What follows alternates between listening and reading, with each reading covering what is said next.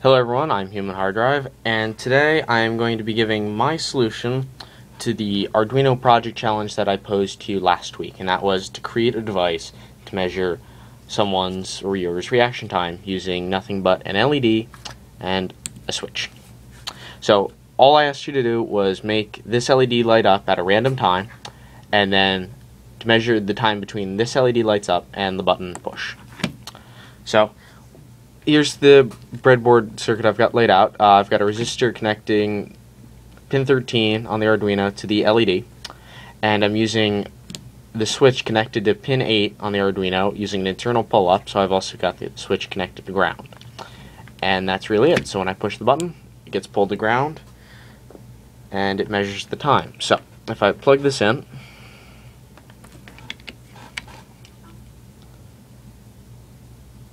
the LED lights up, push the button, and let's go look at what the serial monitor has to say, which was the other part of this project.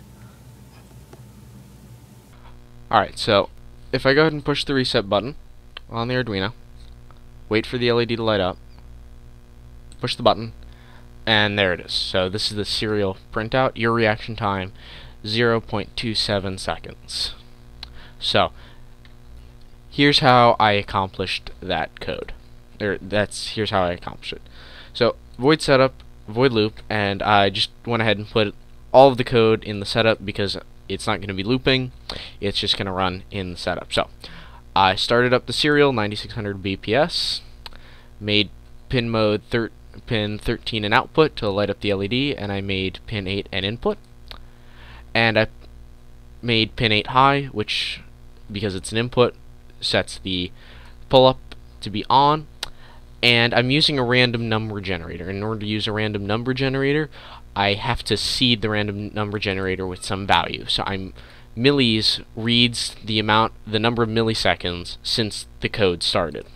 So I'm seeding it with that value, and that's going to deviate from execution to execution. So, and then I say wait some random time between 1000 milliseconds and 3000 milliseconds, so anywhere from 1 second to 3 seconds. And after it's done waiting, I turn the LED on. I read the time, the start time, how far into the program it is. So that's, if it's 300 milliseconds in at this point, that gives me something to compare the end time to.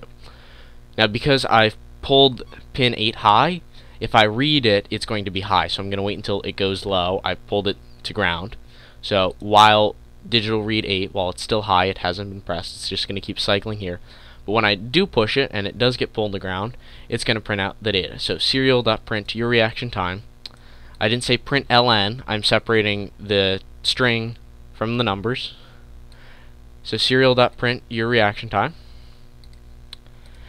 And then serial.print ln millis, the current time minus the time you started. So if it started at 300 milliseconds and it's now 500 milliseconds, there was a 200 millisecond gap, which was your reaction time.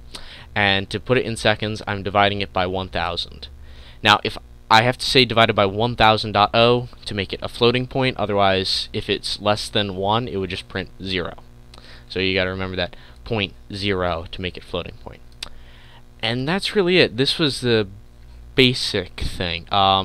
In my next Arduino tutorial, I'm going to be talking about interrupts, which you could use for this. So you'll see what I mean and how it could be applied here when I talk about interrupts. So, if you've done something cool with this, I'd love to see it. If you've gone well beyond what I've asked you to do, again, love to see it. So, this has been our first Arduino Project challenge. I hope to do another one. So, this has been Human Hard Drive. Thanks for watching.